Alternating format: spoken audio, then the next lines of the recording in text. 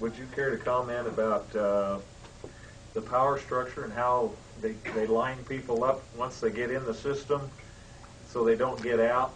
In other words, you're rewarded as long as you play the game. Right. There was a movie called The Brotherhood of the Bell with Glenn Ford. Oh, I remember that movie, which is never shown on television today. Never. You'll never see it, and you won't find it. Well, actually, it was a privately, I thought it was a commercially made movie, but it wasn't. It was a made-for-movie TV thing, and you won't find it now. They're just the copies that are taken off the TV. What's the name of it? Brotherhood of the Bell.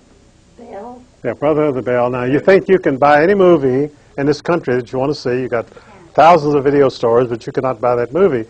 I know Glenn Ford's son, Peter Ford, who has a talk show in Hollywood.